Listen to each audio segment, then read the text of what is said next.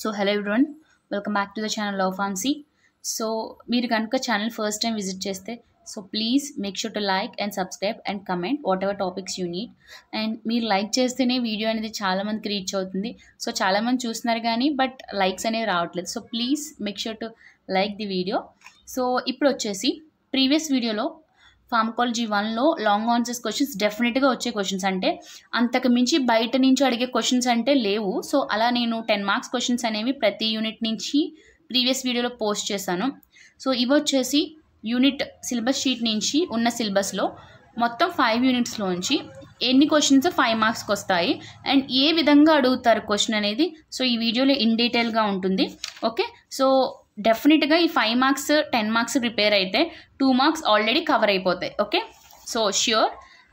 ఇప్పుడు first unit 1 గురించి explain చేస్తున్నాను. యూనిట్ 1లో మీరు చూస్తే సో ఇక్కడ నుంచి ఇక్కడ వరకు ఉంది కదా. సో ఇందులో మోస్ట్ అడిగే క్వశ్చన్స్ వచ్చేసి define pharmacology, branches of pharmacology in detail 5 marks question. నేను ఏదైతే ఈ మార్కర్తో అండర్లైన్ చేస్తానో అన్నీ చదవండి అండ్ ఎస్పెషల్లీ వీటిని ఇంకా కాన్సన్ట్రేటెడ్గా చదవండి. ఓకే, సో డెఫినెట్గా యూజ్ అవుతాయి. And next write about nature and sources of drug, write about essential drugs and write about nature, sources of drug and essential drugs. So ఎందుకు వీటిని ఇంతలా హైలైట్ చేశానంటే మీరు ప్రీవియస్ పేపర్స్ ఆల్రెడీ ఒకసారి search చేయండి. Search చేస్తే మీకు తెలుస్తుంది అనమాట. క్వశ్చన్ని ఇలా అయినా అడగొచ్చు, ఇలా అయినా అడగొచ్చు, ఆర్ ఎల్స్ ఈ విధంగా అయినా అడగొచ్చు. ఈ 3 ప్యాటర్న్స్లో క్వశ్చన్ లేకుండా ఇప్పటి వరకు క్వశ్చన్ పేపర్లో లేదన్నమాట.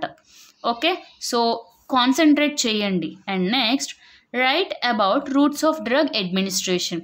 సో మీకు ఏదైనా క్వశ్చన్ ఎక్స్ప్లెనేషన్ కావాలంటే కమెంట్ చేయండి, నేను దానికి ఎక్స్ప్లెయిన్ చేస్తాను. ఓకే, అండ్ ఒకసారి అది మన ఛానల్లో ఉందో కూడా సెర్చ్ చేయండి. Write about roots of drug administration. ఈ క్వశ్చన్ కూడా చాలా ఇంపార్టెంట్. ఈ క్వశ్చన్ చదివాలి ఎప్పుడైనా సరే. ఫస్ట్ మనం ఫార్మకాలజీ నేర్చుకుంటున్నామంటే అసలు ఒక డ్రగ్ని ఎన్ని రూట్స్లో తీసుకుంటాం. Explain యాంటగానిస్ట్, explain in detail about competitive, non competitive యాంటగానిస్ట్. యాంటగానిస్ట్ అంటే ఎగనెస్ట్ అని చెప్పాను, అందులోనే మళ్ళీ కాంపిటేటివ్ ఒకటి ఉంది, నాన్ కాంపిటేటివ్ యాంటగానిస్ట్ ఉంది.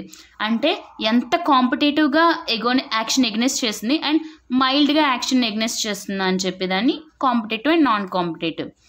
ఇప్పుడు ఇది చాలా important. Okay, and define addiction, tolerance, dependence, టాక్టిఫైలాక్సిస్, idiosyncrasy and allergy. Make sure to know all these definitions. ఈ డెఫినిషన్స్ నేర్చుకుంటే డెఫినెట్లీ 2 మార్క్స్లో చాలా యూజ్ అవుతుంది అండ్ అలాగే 5 మార్క్స్లో కూడా చాలా యూజ్ అవుతుంది ష్యూర్గా. Okay, and define a note on టాక్సిఫైలాక్సిస్, idiosyncrasy. చాలా ఇంపార్టెంట్ ఇది. కావాలంటే ప్రీవియస్ పేపర్స్లో ఒకసారి సెర్చ్ చేయండి. అండ్ ప్రతిదాన్ని ఇంపార్టెంట్ పెడుతున్నారంటే అది ఇంపార్టెంట్ కాబట్టే పెడుతున్నాను. ఓకే, అండ్ ఇంకొకటి, ఒక్కసారి ప్రీవియస్గా పెట్టిన 10 మార్క్స్ అండ్ ఇప్పుడు రాసిన 5 మార్క్స్ ఇవి ఒక్కసారి మీరు అనలైజ్ చేసుకుంటే దీని నుంచి బయటగా అడిగే క్వశ్చన్స్ అంటూ లేవు. ఓకే, ఒక్కసారి కాన్సన్ట్రేట్ చేయండి.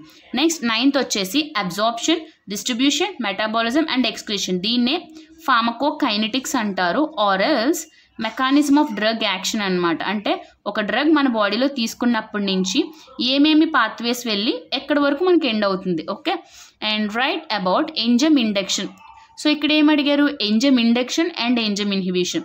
సో ఎంజైమ్ ఇంజెక్షన్ అంటే ఏంటి, ఎంజైమ్ ఇన్హిబిషన్ అంటే ఏంటి. ఓకే, స్టార్టింగ్ అండ్ ఆ ఎంజైమ్ని యాక్టివిటీ ఇన్హిబిట్ చేయడం. కొన్నిసార్లు ఎంజైమ్ యొక్క యాక్టివిటీని ఇన్హిబిట్ చేయాల్సి కూడా వస్తుంది. మనకు అవసరం లేనప్పుడు వచ్చి యాక్ట్ చేస్తే అప్పుడు మనకి అది హార్మ్ఫుల్ అయితే దాన్ని ఆపాల్సిందే. సో అప్పుడు ఇన్హిబిషన్ చేస్తారు. అండ్ ఇవి యూనిట్ 1 నుంచి వచ్చే must and should 10 marks 5 marks questions. And ఇప్పుడు unit 2 explain principles of receptors, classify types of receptors. Most important, explain GPCRS. So GPCR అంటే gene protein coupled receptors.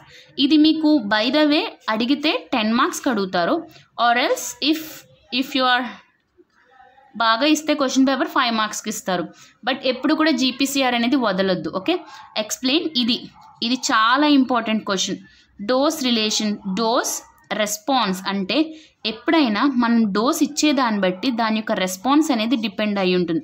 So ఆ response అనేది whether it may be toxic అవ్వచ్చు or else థెరాప్టిక్ అవ్వచ్చు అనమాట. Okay, so దీన్ని బట్టి అంటే డోస్ 10 mg ఇస్తే రెస్పాన్స్ ఎంత చూపిస్తుంది, డోస్ 20 mg ఇస్తే రెస్పాన్స్ ఎంత చూపిస్తుంది అని చెప్పేదాన్ని డోస్ రెస్పాన్స్ రిలేషన్షిప్ అంటారు. ఓకే. అండ్ నెక్స్ట్ వచ్చేసి ఎక్స్ప్లెయిన్ అడ్వర్స్ డ్రగ్ రియాక్షన్స్. చాలా ఇంపార్టెంట్, ఆల్రెడీ మన ఛానల్లో వీడియో ఉంది. Explain drug interactions, it is pharmacokinetics. Explain drug interaction అనేది చాలా ఇంపార్టెంట్. సో డ్రగ్ ఇంటరాక్షన్ అన్నప్పుడు ఫర్ ఎగ్జాంపుల్ మీరు ఒక డ్రగ్ తీసుకోండి. ఫర్ ఎగ్జాంపుల్ ఎలా తీసుకుంటారంటే లీవోడోపా తీసుకుంటే లీవోడోపా అనేది తీసుకోరు కదా ఒక పేషెంట్, దాంతోపాటు సమ్ అదర్ ఏవో డ్రగ్స్ తీసుకుంటారు. సో తీసుకున్నప్పుడు ఈ డ్రగ్కి అండ్ ఇంకొక డ్రగ్కి ఫర్ ఎగ్జాంపుల్ లీవోడోపా తీసుకున్నారనుకోండి, అదే పేషెంట్కి బ్లడ్ ప్రెషర్ ఎక్కువ ఉండడం వల్ల ఆ పేషెంట్ వచ్చేసి బీటా బ్లాకర్ ప్రొప్రెనలాల్ తీసుకున్నారనుకోండి, ప్రొప్రెనలాల్. సో తీసుకున్నప్పుడు ఈ లోవోడోపా ఈ ప్రొప్రెనాల్ మీద చూపించే యాక్టివిటీ ఏంటి, లేదంటే ఈ ప్రొప్రెనాల్ ఈ లీవోడోపాతో కలిసి తీసుకున్నప్పుడు ఇంటరాక్షన్స్ ఏంటి అని చెప్పేదాన్ని డ్రగ్ ఇంటరాక్షన్స్ అంటారు. కాబట్టి మీరు ఏవో ఒక 8 డ్రగ్స్ నేర్చుకుంటే మీకు ఆ క్వశ్చన్లో ఫుల్ మార్క్స్ వస్తాయి. ఐ మీన్ 5కి 4 ఇస్తారనమాట. Write about stages of clinical trials are phases of clinical trial. ఈ క్వశ్చన్ చాలా ఇంపార్టెంట్, లైఫ్లో ఉపయోగపడింది. మీరు ఇన్ఫ్యాక్ట్ మీరు ఫార్మకో విజిలెన్స్లోకి వెళ్ళినా, క్లినికల్ ట్రయల్స్లోకి వెళ్ళినా, సో క్లినికల్ ట్రయల్స్లోకి వెళ్ళినా ఇందులో ఫస్ట్ తెలుసుకోవాల్సింది ఇదన్నమాట. So what are the phases? So phase 0 అంటే ఏంటి? మైక్రో డోసింగ్ అనమాట. అంటే ఫేజ్ 1, 2, 3, 4 ఇవన్నీ చేసే బదులు ఇండైరెక్ట్గా మైక్రో క్వాంటిటీలో చేస్తే వచ్చే బెనిఫిట్స్ ఏంటని. అండ్ ఫేజ్ 1, 2, 3, 4 అనేది కూడా ఒకసారి అని కదా, డెఫినెట్గా నేర్చుకోవాల్సిన question. Okay. And next unit 3కి వచ్చేటప్పటికి క్లాసిఫై ఏఎన్ఎస్. సో ఏఎన్ఎస్ అంటే అటానమిక్ నర్వస్ సిస్టమ్ని క్లాసిఫై చేయమని అడుగుతారు.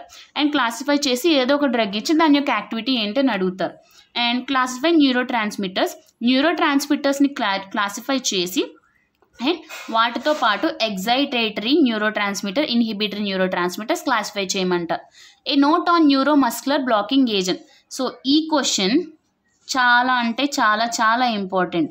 A note on neuromuscular blocking agent అంటే మన బోత్ న్యూరో అంటే నర్వ్స్, మస్కులర్ అంటే మజిల్స్. సో రెండిటిని బ్లాక్ చేసినప్పుడు అంటే బ్లాక్ చేయడానికి యూజ్ చేసే ఏజెంట్స్ ఏంటి, అవి బ్లాక్ చేయడం వల్ల మనకి చాలా పీస్ఫుల్గా, లైక్ కొంతమందికి ఎక్కువ టెన్షన్ అనేది వచ్చినప్పుడు సో ఇలాంటప్పుడు ఇలా ఇస్తారనమాట.